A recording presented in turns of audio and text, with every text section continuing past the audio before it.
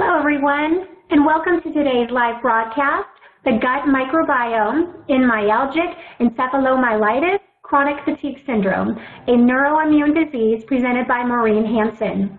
We are excited to bring you this educational web seminar presented and sponsored by Labroots, the leading scientific social networking website and provider of virtual events and webinars advancing scientific collaboration and learning. I'm Christina Jewell of Labroots, and I'll be your moderator for today's event. We will be pushing out a few polls. These polls are anonymous, and we encourage you to respond. Before we begin, I would like to remind everyone that this event is interactive. We encourage you to participate by submitting as many questions as you want at any time you want during the presentation. Just click on the green Q&A button located in the lower left of the presentation window and type your question into the box that appears on the screen. We'll answer as many questions as we have time for at the end of the presentation. Also, please notice that you will be viewing this presentation in the slide window. To enlarge the window, just click on the screen icon located at the lower right. If you have trouble seeing or hearing this presentation, please click on the support button at the top right of the presentation window, or use the Q&A button to let us know that you're having a problem. This is an educational webinar and thus offers free continuing education credits. After the webinar is over, please click on the CE button located at the bottom left-hand corner of your web page and follow the process of obtaining your credits. Now I'd like to introduce Maureen Hanson. Maureen R. Hanson is Liberty Hyde Bailey Professor in the Department of Molecular Biology and Genetics at Cornell University in Ithaca, New York. She received a BS degree at Duke University and a PhD in Cell and Developmental Biology from Harvard University. After completing an NIH and RSA postdoctoral fellowship at Harvard, she joined the faculty of the biology department at University of Virginia before moving to Cornell. She presently has a diverse research program involving gene expression and intracellular organelles in plants and humans. She has a special interest in the pathophysiology of myalgic, encephalomyelitis, and chronic fatigue syndrome. I will now turn this presentation over to Maureen.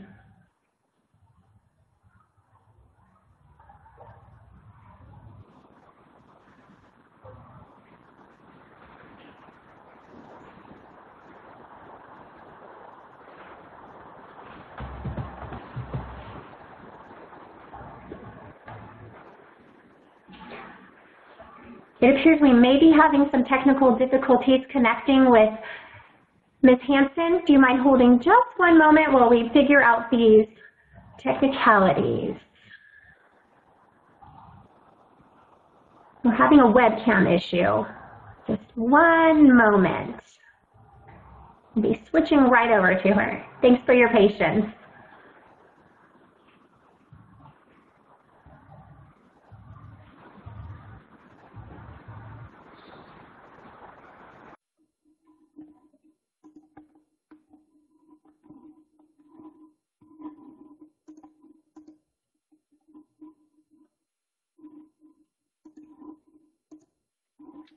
Hello, can you hear me now?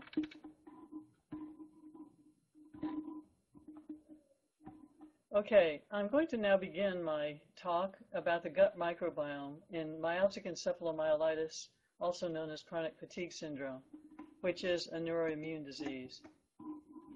More information is available from my lab website, which is shown on this first slide.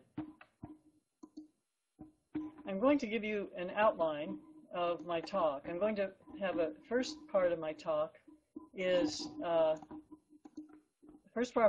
going to be a description of the disease that's known as ME/CFS. I'm going to start with the definition that was utilized in 1994 and a more recent definition in 2015, the new diagnostic criteria. I'm also going to describe a little bit about post-exertional malaise, which is the hallmark symptom of this disease, and also give you a brief summary of immunological findings, as this is also a immunology conference. Then I'm going to go into our study of the gut microbiome and the ME/CFS. So I want to start first with describing what this disease is. Without knowing something about the disease, it's really not easy to interpret the information about the microbiome that I'll be presenting later. Myalgic means pain or tenderness in one or more muscles, and encephalomyelitis means inflammation of the brain and spinal cord, typically due to acute viral infection. One problem with this name that concerns medical professionals is that in most cases we don't have good evidence that there is actually inflammation of the brain and spinal cord in most of the patients who present with the disease. Therefore, in 1988, the Center for Disease Control decided to change this name of the disease to chronic fatigue syndrome, published in the paper that I show here. Now, one problem about this name, chronic fatigue syndrome, is it really results in people not understanding the seriousness of the disease.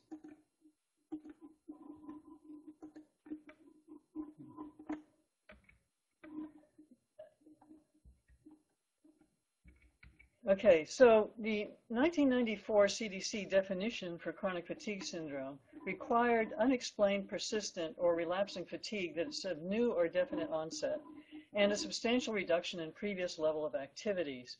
But in addition, there had to be at least 4 of these symptoms lasting at least 6 months. Difficulties with memory, problems with sleep, muscle pain, headaches, tender lymph nodes, increased malaise following exertion, sore throat, and joint pain.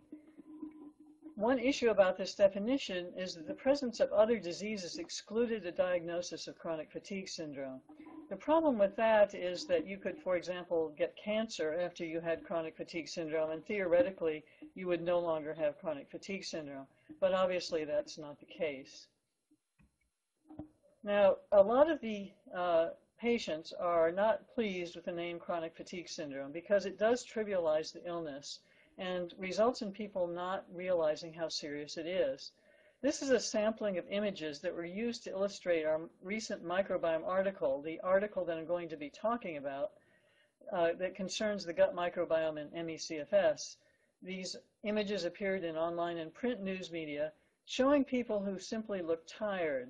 These people probably do not have muscle pain, problems with their joints, and other aspects that have nothing to do with fatigue.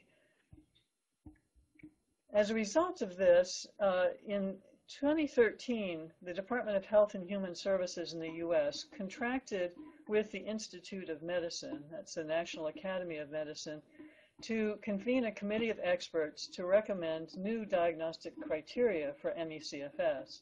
This resulted in the production of this book here that can be ordered and downloaded at no cost from their website. And this book really describes a lot of the literature. The committee reviewed the literature to determine what was really established and what was not established. One thing that the book has as key facts is that the estimates of U.S. prevalence are range from anywhere from 836,000 to 2.5 million. The true number is really not known. There haven't been adequate epidemiological studies, and this is compounded by the fact that many people with ME/CFS have not yet been diagnosed. There are more women than men with ME/CFS, estimates perhaps 2 to 1, maybe even 3 to 1 ratio. And the average age of onset is around 33, but there's quite a range. People can get this disease before the age of 10 and after the age of 70. The Institute of Medicine recommended some new clinical criteria for this disease. The idea was to have diagnostic criteria that would allow any type of physician, whether they are pediatricians, general practitioners, or specialists to be able to identify and diagnose this disease. What's required, again, is a substantial reduction in activity for more than 6 months. And this is a reduction in the ability to engage in what the individuals were able to do before, either occupational, educational, social, or personal, and it's of new or definite onset. It's not something that has occurred lifelong, and it's not alleviated by rest. The other two requirements are post-exertional malaise, which I'll be describing in a few minutes, and unrefreshing sleep. A fourth requirement is that the individuals must have either cognitive impairment or orthostatic intolerance. In other words, the problems with remaining upright and with their blood pressure, autonomic nervous system control. A new name was proposed, Systemic Exertion Intolerance Disease, for the disease previously known as ME or CFS.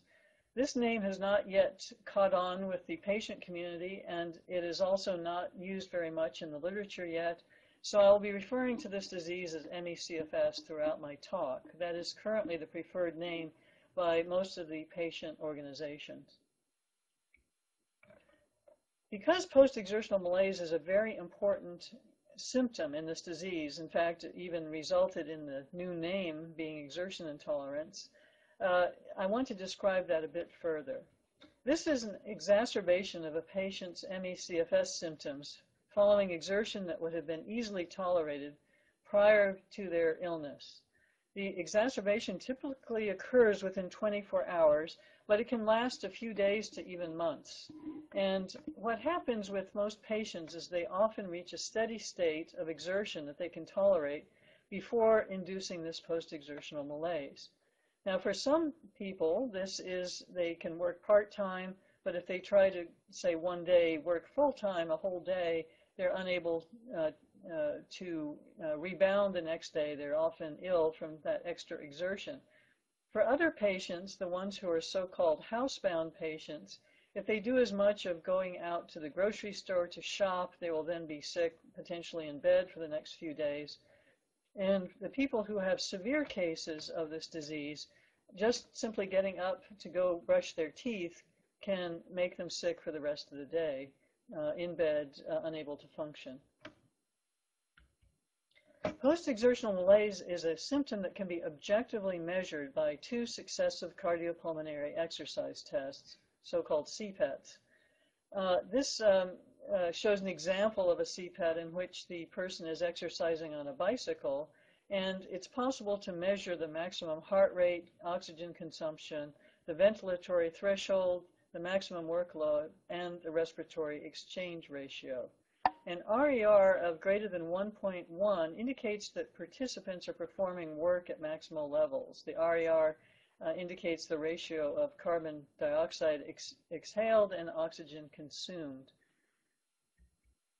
So what happens to ME-CFS patients after an exercise challenge? It's now been reported in 4 different papers, this is reproducible, that when ME-CFS patients perform a second CPET, after they've induced post-exertional malaise by their initial CPET, their CPET values are usually not reproduced despite an RER of greater than 1.1 indicating maximal effort.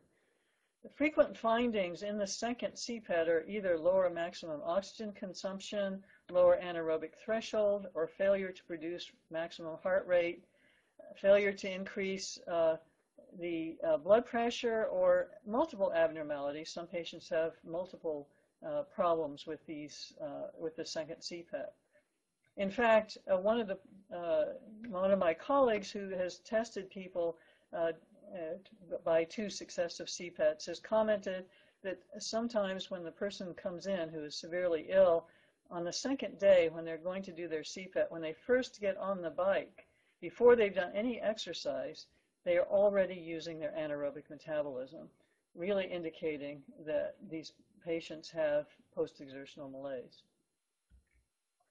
Now, in contrast to ME-CFS patients, patients with other diseases, including heart failure or lung diseases, are able to reproduce their CPET results. So this is really a unique finding in this disease. It's very useful for diagnosis. Of course, having to have patients do 2 successive CPETs is not something one wants to do routinely, and that's why the new diagnostic criteria by the IOM will be very useful.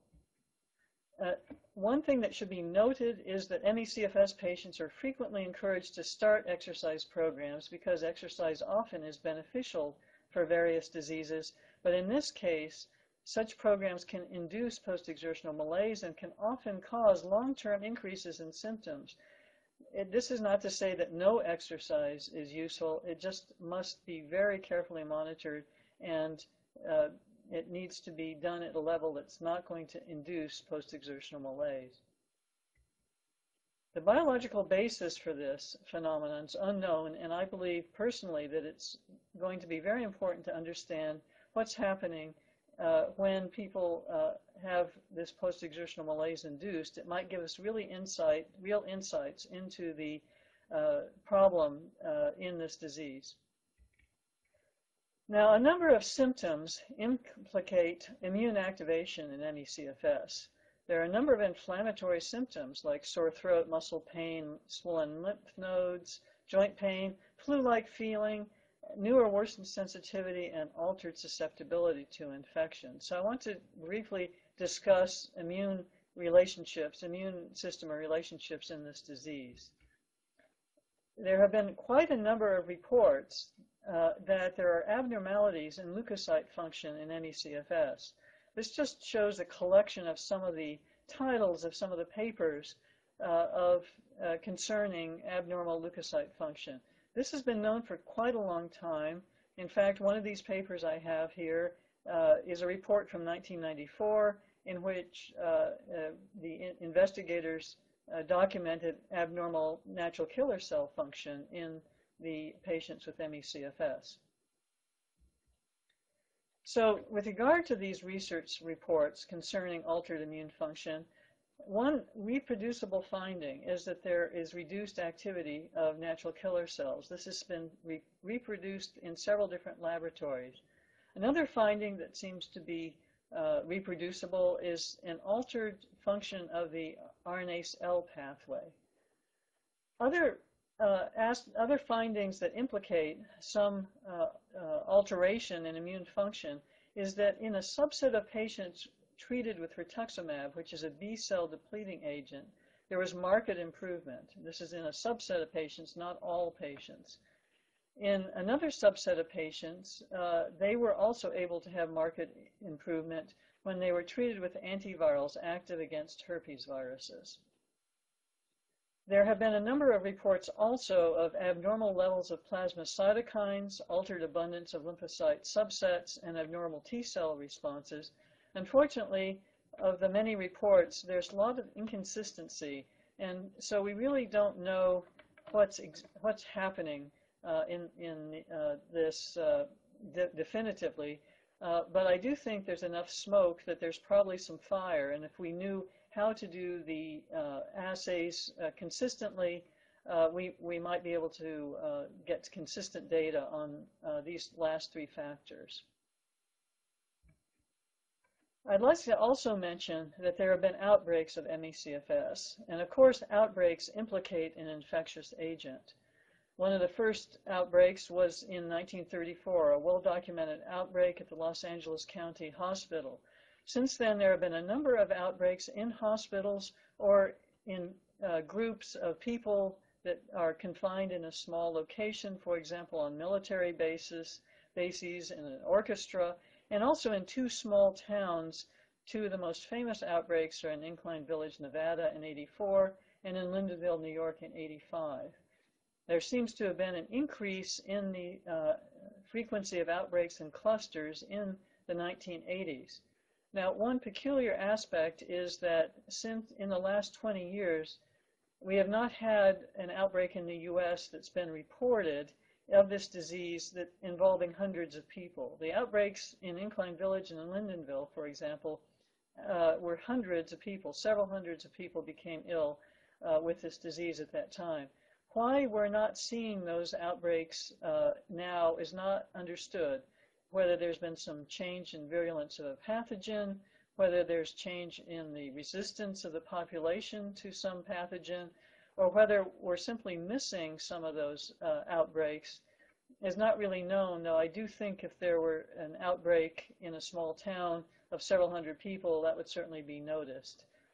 There are, however, plenty of cases, sporadic cases arising, and there's a lot of anecdotal evidence indicating that the prevalence of this disease has been increasing since the 1980s and is continuing to increase. But there is not yet good epidemiology to document exactly this change in prevalence.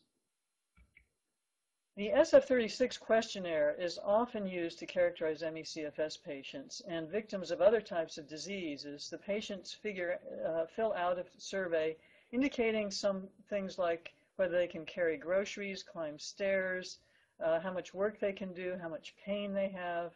They also fill out questions about their mental health and their mental psychological functioning.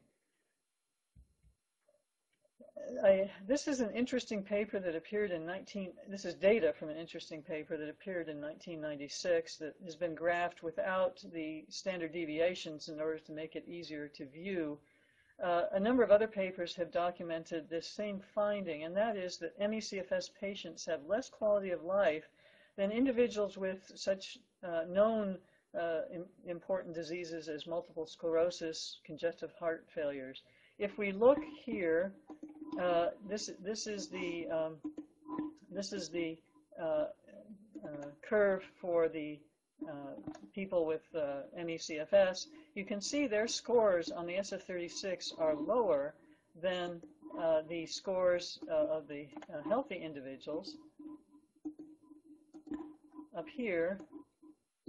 And these scores are also lower than people with such diseases as high blood pressure, congestive heart failure, diabetes, heart attack, and multiple sclerosis. The one place where the people with chronic fatigue syndrome in this study had better scores were in the mental health and the emotional role scores. Here, they have higher scores than individuals with depression.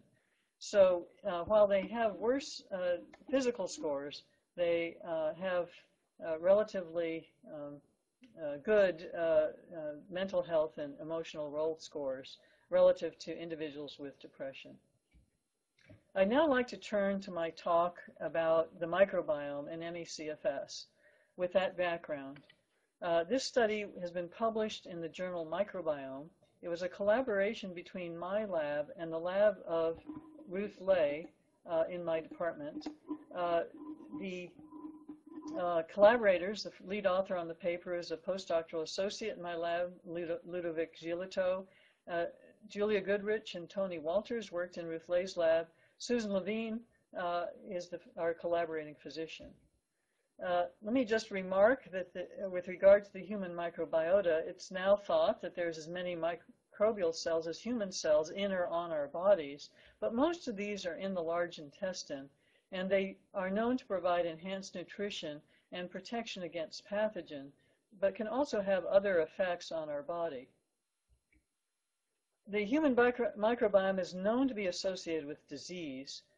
For example, it's known to be associated with obesity, with diabetes, and with Crohn's disease. But one issue with regard to these diseases, as well as with ME/CFS, are these differences a cause of the disease or a consequence?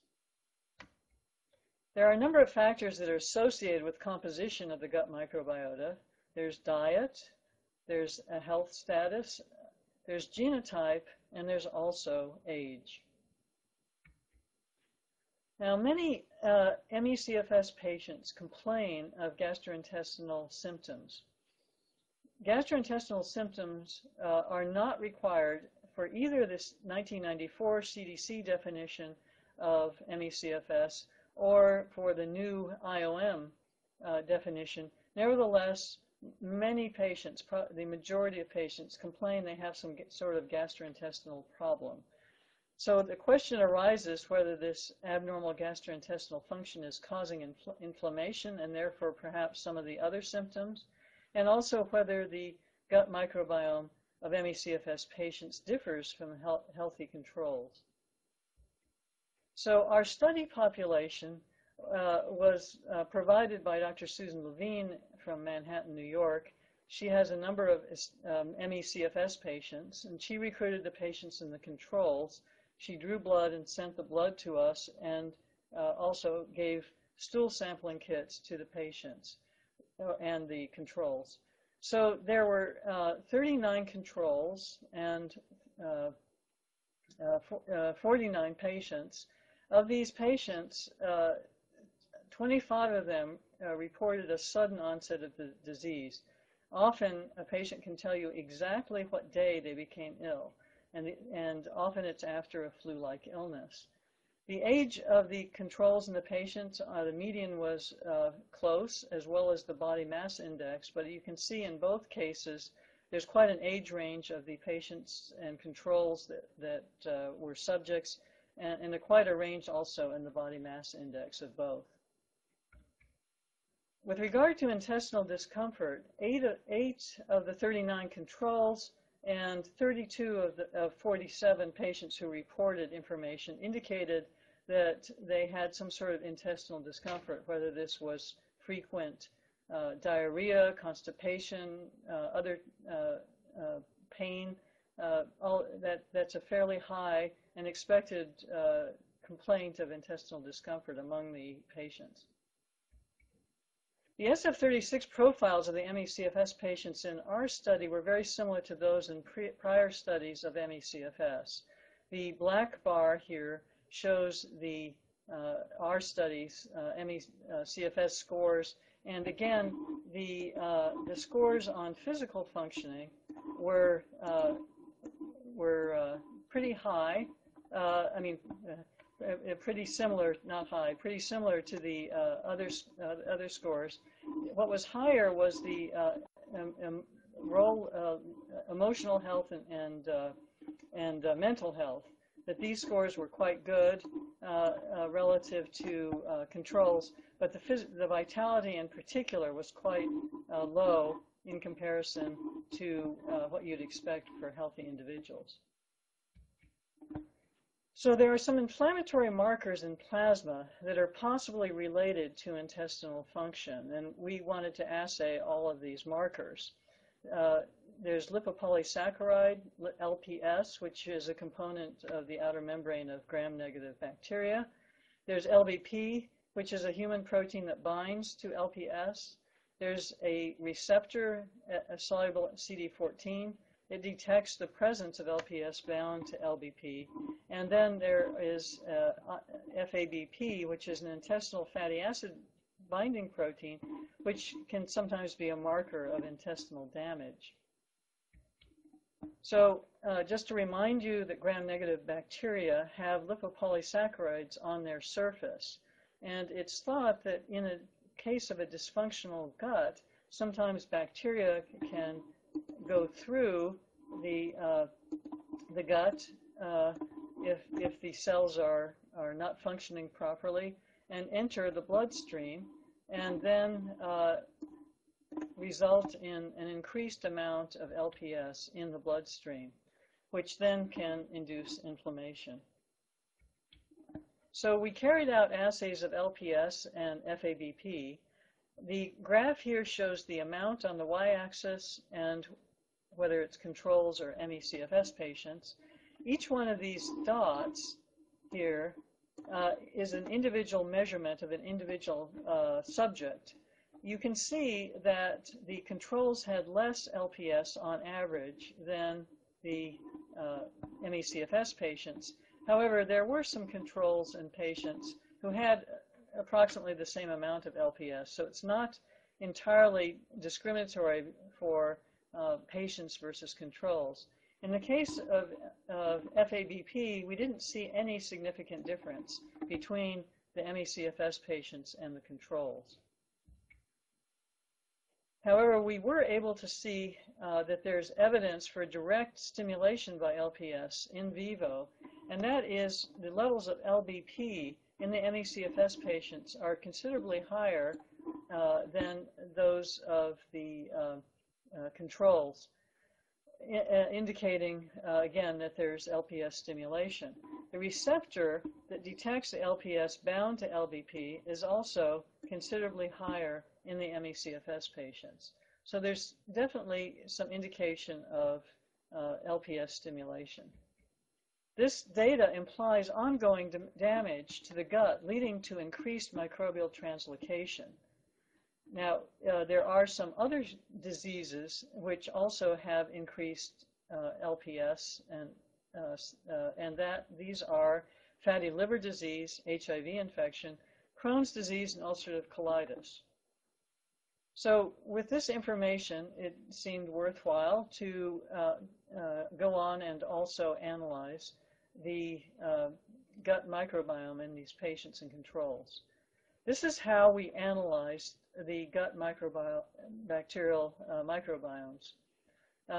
Fecal samples were collected, preserved in a preservative, and shipped by the subjects themselves, and then processed at Cornell. The DNA was isolated from these fecal samples, and then 16S ribosomal RNA gene PCR was performed, and then the individual patients' sequences were obtained on an Illumina MiSeq, and we obtained as many as 140,000 sequences per sample.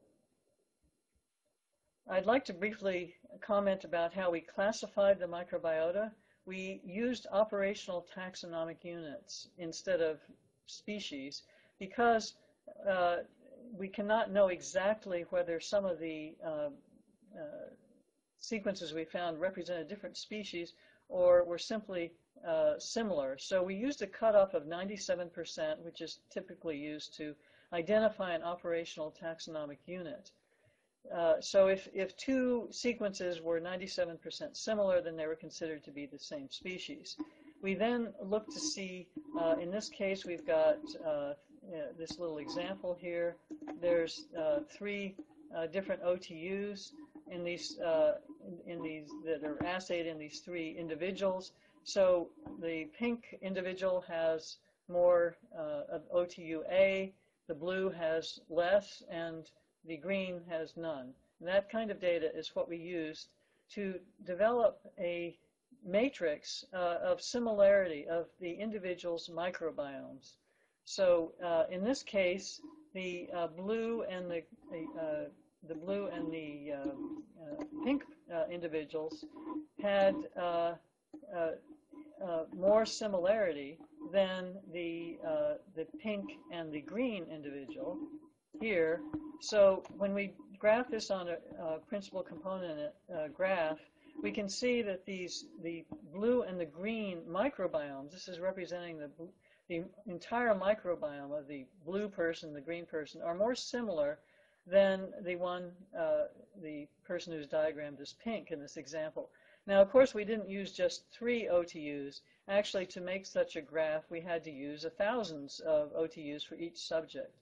Now, when that was done, we looked at the bacterial diversity. Again, how similar are the entire microbiomes of the patients and controls? We were not able to distinguish the CFS patients and the controls by this analysis. This is not unexpected because this type of analysis is not adequate to distinguish the microbiomes of other people with other gut microbiome related diseases. So for example, here is a paper about pediatric Crohn's disease in which they had a much larger cohort and analyzed in the same way. And you can see here that the red and green dots are very close together. There's really no separation able to be done in these patients with pediatric Crohn's disease versus healthy patients. So this is not a fine enough analysis. We had to use a different type of analysis to see if we could determine some differences between the patients and controls. So one thing that we performed was to examine, one experiment we performed was to examine whether bacterial diversity within the ME/CFS patient cohort and the healthy cohort differed On the y-axis is phylogenetic diversity. How many species or OTUs are we finding in the patients versus controls?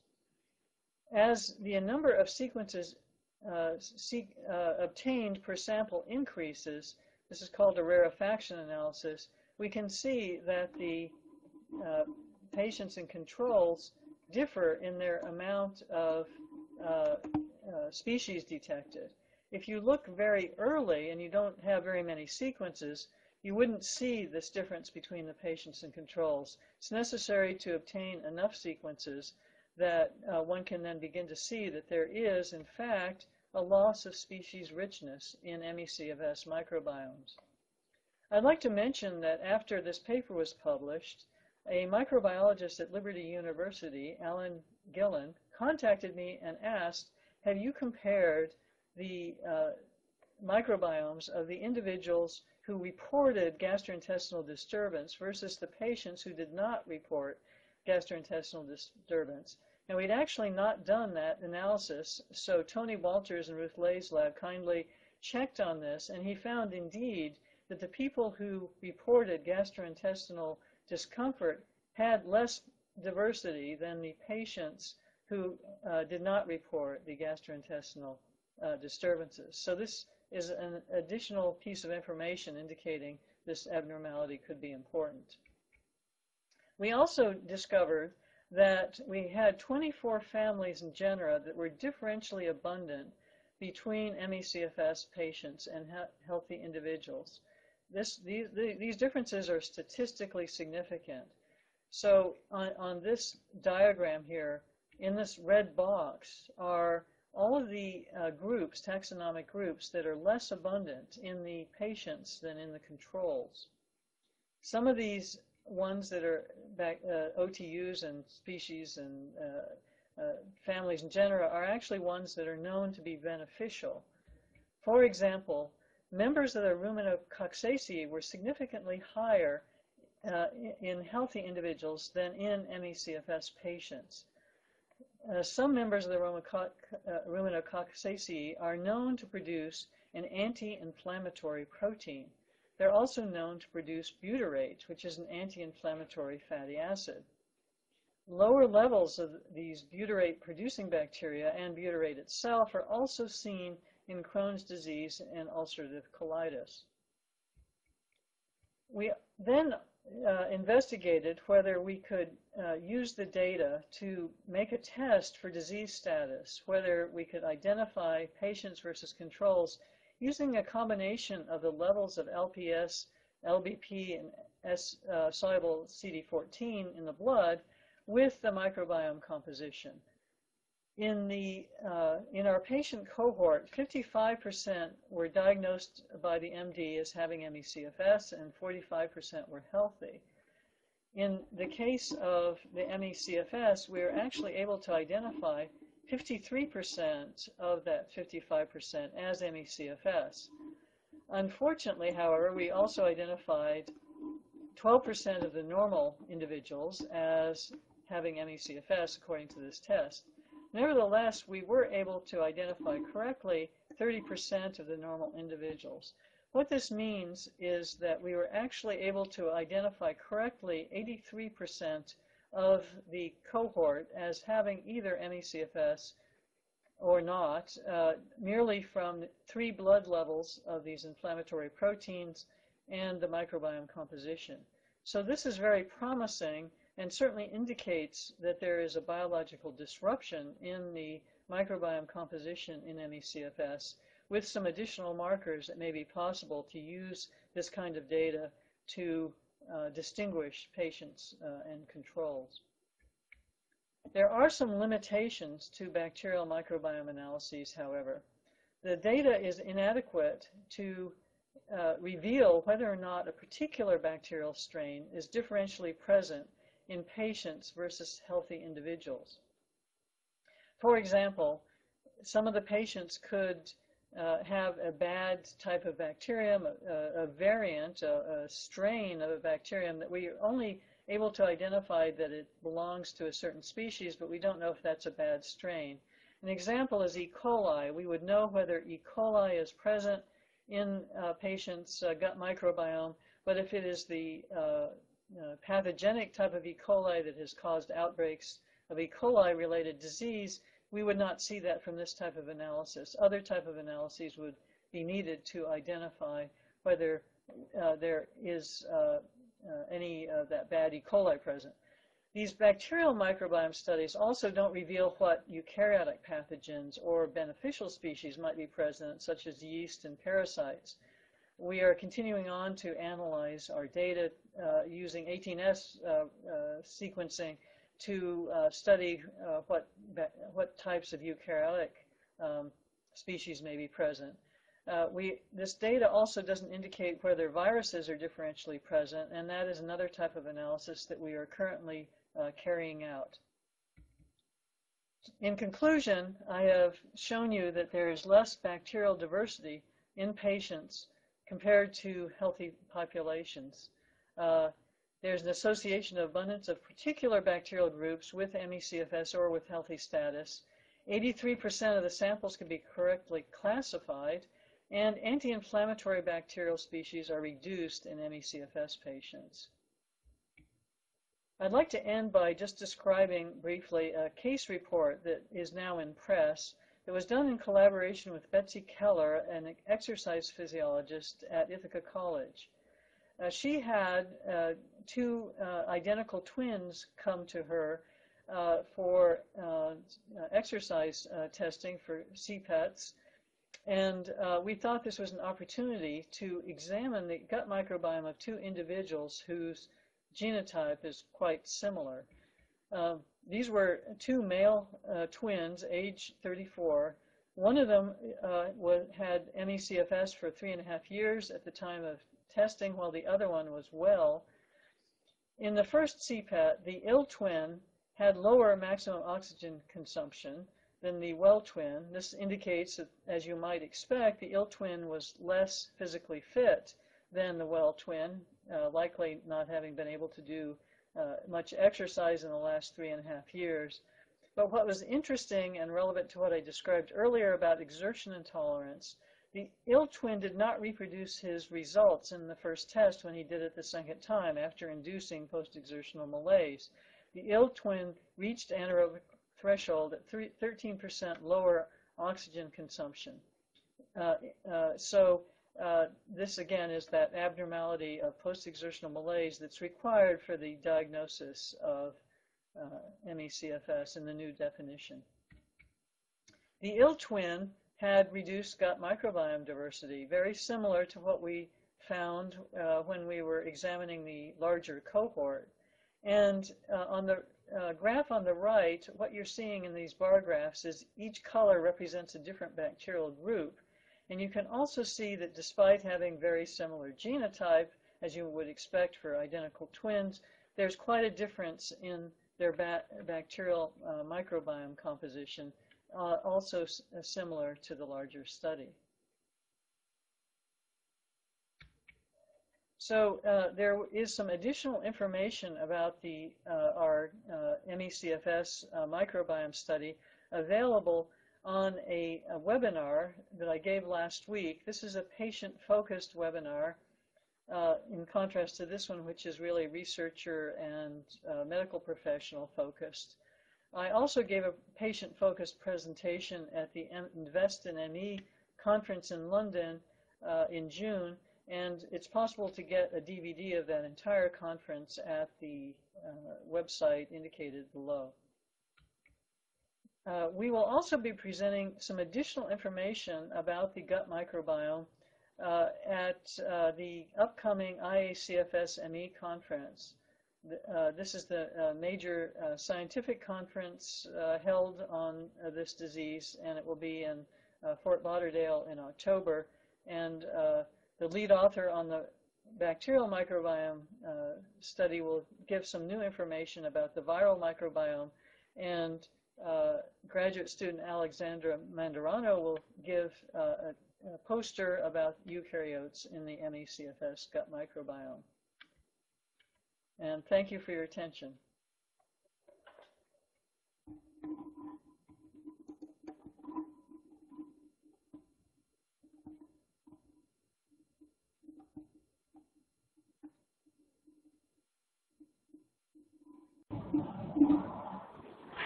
Thank you, Maureen, for that informative presentation. Now it's time for Q&A. If you have a question you'd like to ask Ms. Hanson, please do so now. Just click on the green Q&A button at the lower left of the presentation window and type your question into the box that appears on your screen. Then click the send button. We'll answer as many of your questions as we have time for. All right, let's get started.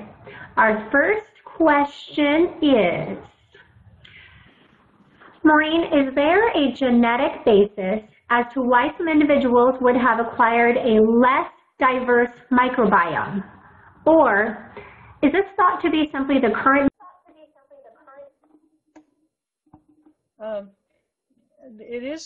There are genetic effects on the microbiome that are known.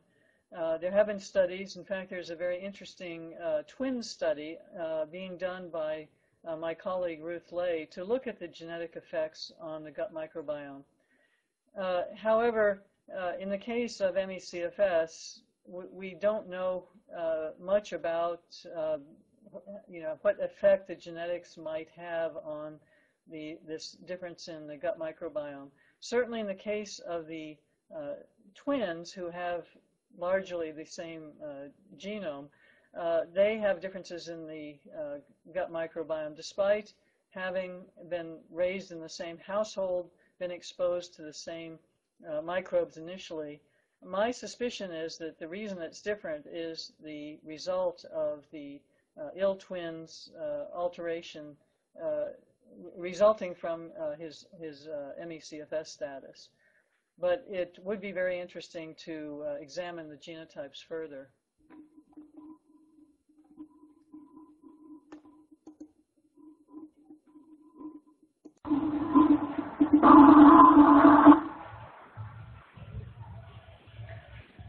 Next question. Ruminancy microbe, I believe, is abundant in ruminants. Is vegetarian diet better for ME/CFS management?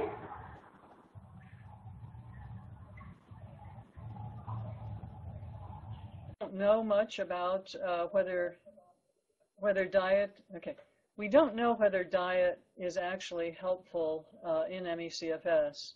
Patients anecdotally report that certain diets are helpful to them, but there really haven't been adequate studies to conclude whether a vegetarian or non-vegetarian diet is best for ME/CFS patients.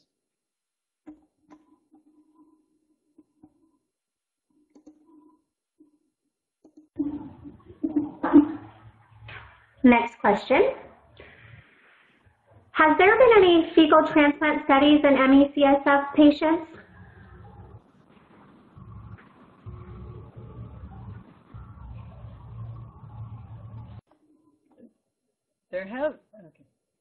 There have been a few anecdotal reports or very small studies in which individuals have had fecal transplants, and there's at least one report in a very small group in which the patients reported improvement after fecal transplants. But there haven't been large enough studies to conclude whether or not this would be helpful with the symptoms. After publishing our microbiome study, I did have several individuals privately email me and say that they had had fecal transplants and that it helped their symptoms. One individual, in fact, indicated that he'd had one and it helped for several years, but then he had relapsed and he relapsed back to his earlier state. So we really don't know if fecal transplants would help. It is something that would be worth investigating.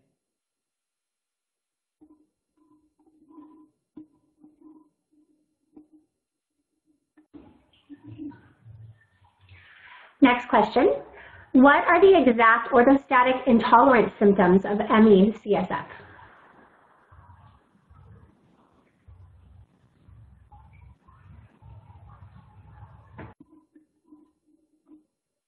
The orthostatic intolerance symptoms are usually seen as a problem when individuals are upright. Individuals seem to be unable to control their autonomic nervous system properly. And this is actually one of the more disabling symptoms of the disease. it results in some individuals having to be prone or at least reclining for most of the day because they're unable to be upright. This has been also objectively demonstrated using a tilt table test that many ME/CFS patients can have an objective measurement of POTS, postural orthostatic tachycardia syndrome, and other abnormalities upon tilt table testing. So this is a very common symptom, and that's one reason that it's required either orthostatic intolerance or cognitive difficulties.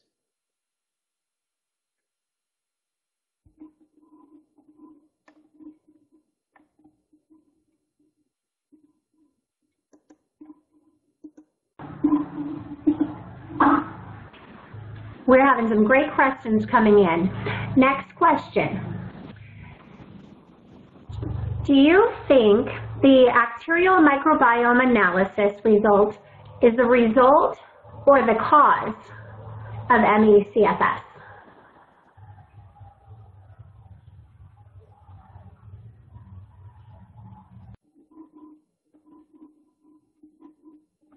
Okay, I can only speculate since I have no evidence either way, but if I were to speculate, it would be my opinion that it's likely a consequence rather than a cause of the disease. However, I do think it is very likely a cause of some of the symptoms. I believe it could be exacerbating some of the inflammatory symptoms that people experience, the flu-like feeling, some of the other symptoms that the patients report. So even though I doubt that it's the cause, and I think it is a consequence, that doesn't mean that it wouldn't benefit the patients to have some help with the symptom. Improvement in the gut microbiome could potentially improve some of the other symptoms. So because we don't have a treatment for the disease that is applicable to all patients, just like the people with headache, sometimes headache medication makes them more comfortable. I think if we could improve the gut microbiome, that could also result in a benefit to the patients.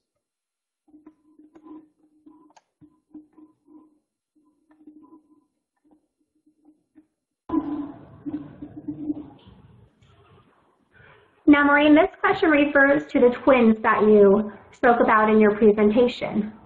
Did they and do they currently live apart? And if so, would they have developed different gut microbiomes as a result?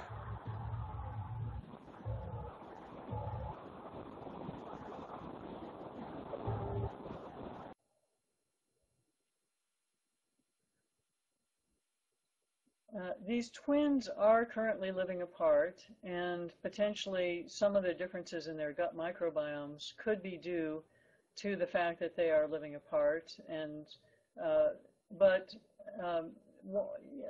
fact is that a lot of your gut microbiome is actually inherited from your mother. There have been a number of studies showing that. So it's impossible to know, since we don't have their gut microbiomes available from before the one of them became ill. We can't know for sure. So some of the difference could be due to their living apart and having slightly different diets. On the other hand, the fact that the differences were very consistent with the differences we saw between the ME/CFS patients and the controls makes me suspect that it's likely that a lot of the differences are due to the health status of the ill twin.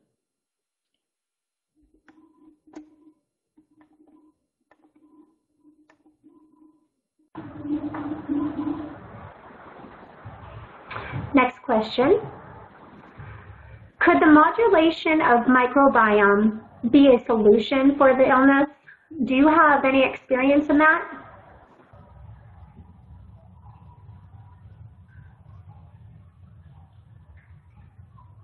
Again.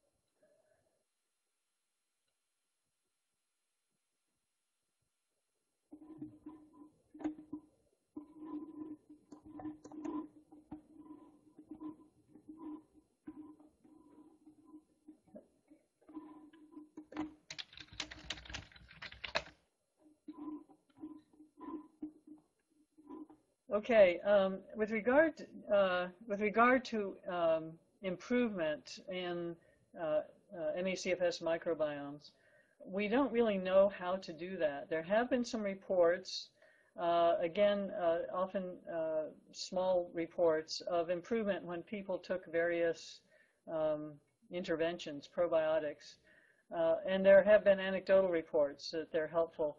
But this is, again, something that needs to be studied. We really don't know exactly how to improve the microbiome of these individuals, whether one might improve it with diet, probiotics, fecal transplants, any of those things are worth studying to find out if we could improve the gut microbiome of the patients.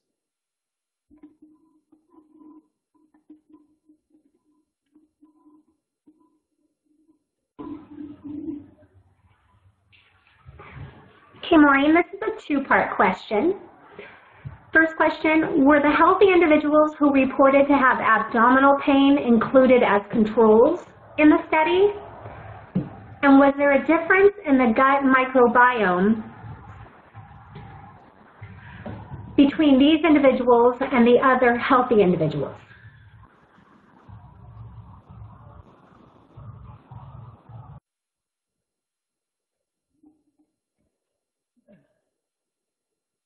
That's an interesting question. Just like the fact that we needed to go back and analyze the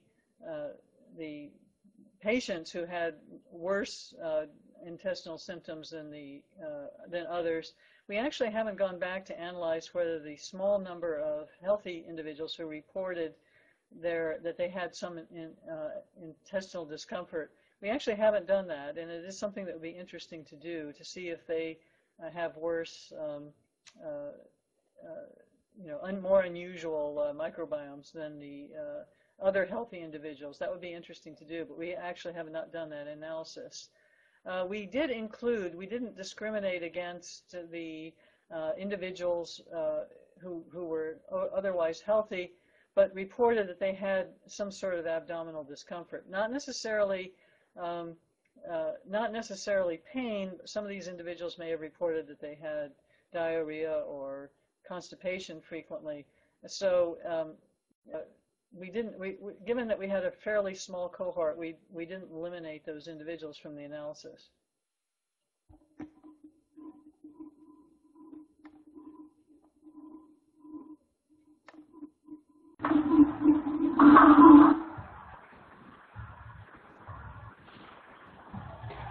Okay, we have time for one more question.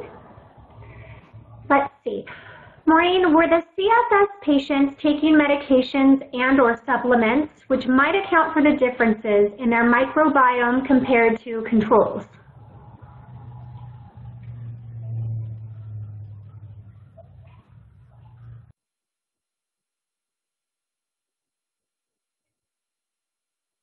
We did survey the patients and controls before incorporating them into our study.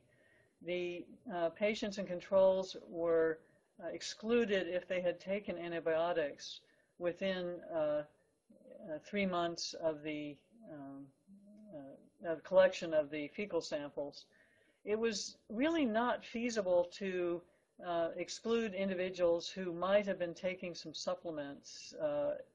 We did question them about their supplements.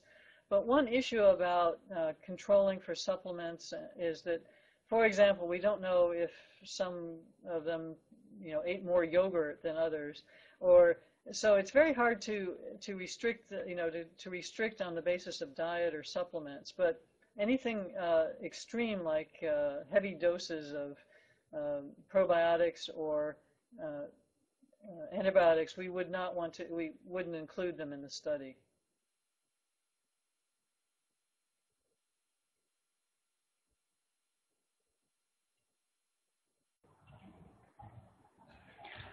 I would like to once again thank Maureen Hanson for her presentation.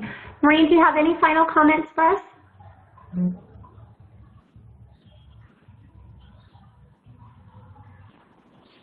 My talk was informative. I appreciate the opportunity to I hope my talk was informative, and I appreciate the opportunity to be able to explain our work and also let people know about the seriousness of the disease known as ME/CFS.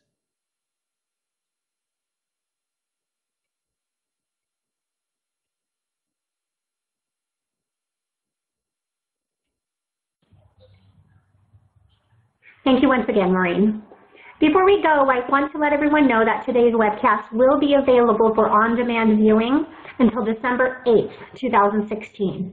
You will receive an email from Labroots letting you know when this webcast will be available for replay. Please share that announcement with your colleagues who may have missed today's live event. That's all for now. Thank you for joining us. We hope to see you again soon. Goodbye.